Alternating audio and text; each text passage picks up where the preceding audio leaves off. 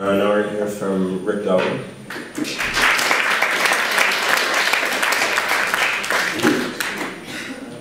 Hello, good morning.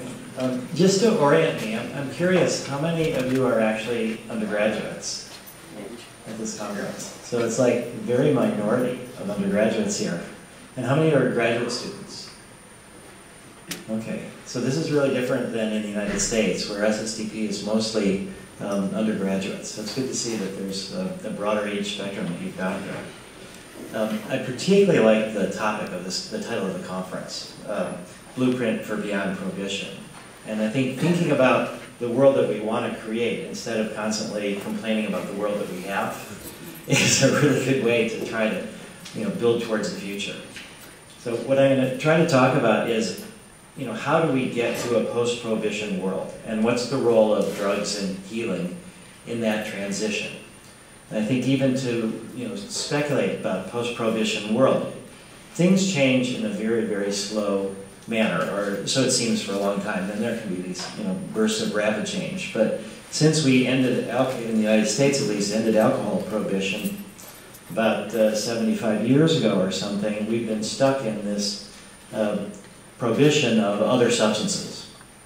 And it's had just enormous negative consequences, and yet it still's not over. And it's hard for us to actually predict when it's going to be over. And at least from what I understand, there's a backlash going on in Canada that's slowing down the process to a post-prohibition world. And in the United States, there's been some really good moves that President Obama has made, but there's also a certain number of compromises that he's making or decisions that he's been delaying. And there's also been some backlash in the Netherlands even, sort of clamping down on the coffee houses. So while we want to think that this is a horrible policy and there's an inevitability about the transition to a post-prohibition world, it could really take a long time from where we are. I'm on the board of NORML, and which is a national organization for the reform of marijuana laws in the United States. And it's incredibly humbling to be with Keith Straub, who started it in 1971 with the conviction that in the next 4 or 5 years, marijuana prohibition would be over. So he is now retired as the director. He's transferred the reins to Alan St. Pierre, and to have this perspective that you can have all of these hopes and it can seem inevitable, and yet it still hasn't happened. It causes us to really try to refine our strategies. And I think when you look at what really caused the hopes of that early group of reformers, it was the fears of parents about their children. It was the rise of the parents' movement in the late 70s and the way in which they were able to mobilize fears of other parents about drugs causing their kids to go often wrong directions. And then that was matched up with Ronald and Nancy Reagan's Just Say No campaign and the whole escalation of drugs as a national security threat. But really, it's the fears of sort of mainstream parents about their kids. And when you look at what actually ended alcohol prohibition, and also what started it, it's mostly women and mothers. I mean, it was the Women's Christian Temperance Union that really helped generate the sort of moral outrage about the evils of alcohol.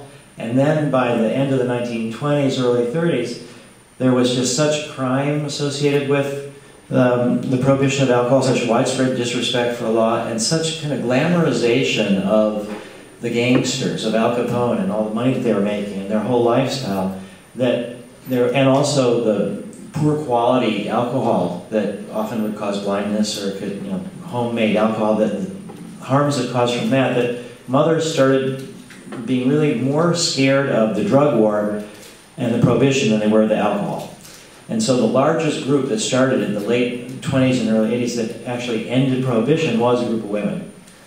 And they were able to really mobilize, again, the sort of moral support about protection of their kids. So I think when we look at larger society, we're not at that place in this moving to a post-prohibition world.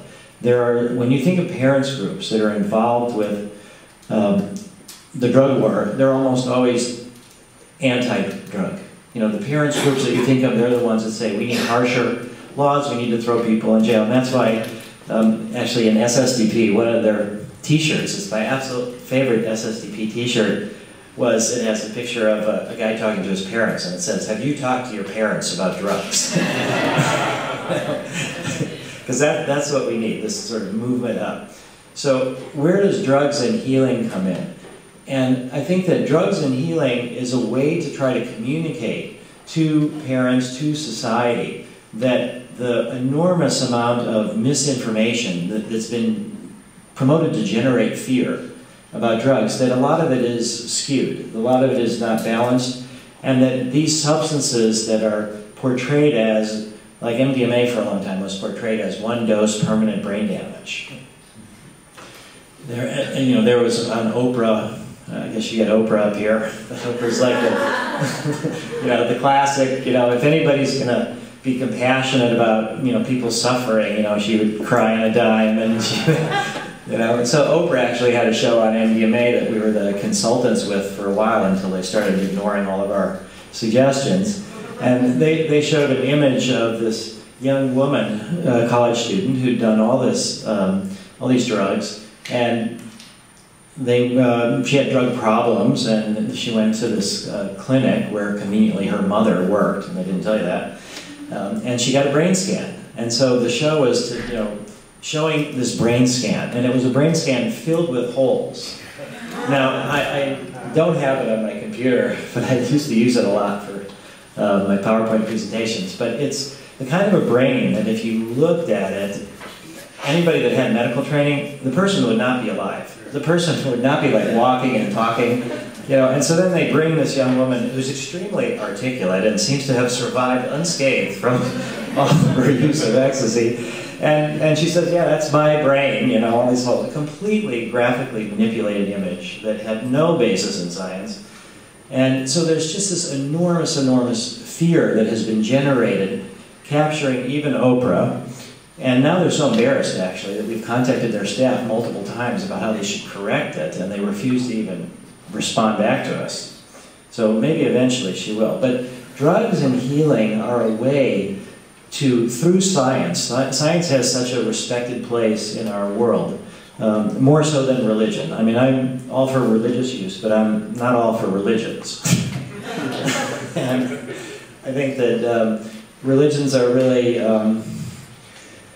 they have a lot of value. You could say the same about any kind of form of government, that there's inevitable corruption, and it's just we're trying our best. So I think that there's, at least in our current society, there is more of a trust in science than in religion.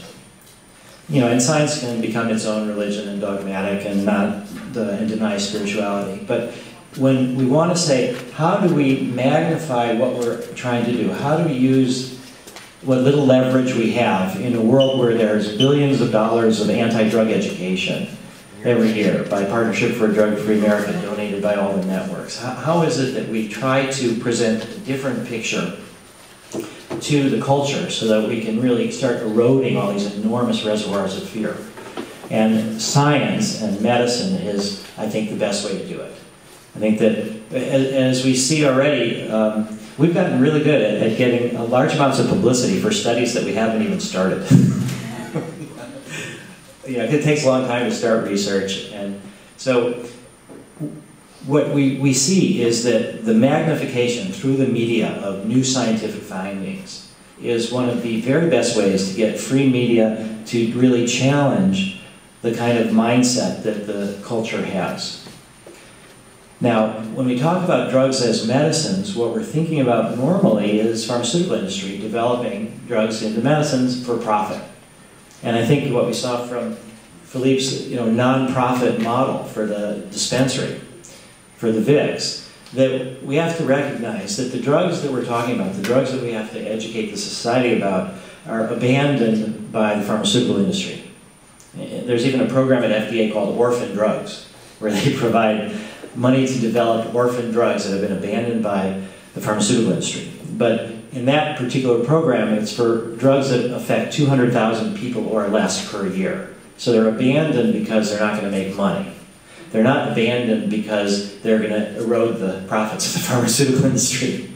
So that we have to take a look at MDMA, LSD, marijuana, psilocybin, mescaline. The psychedelics and marijuana are off-patent, generic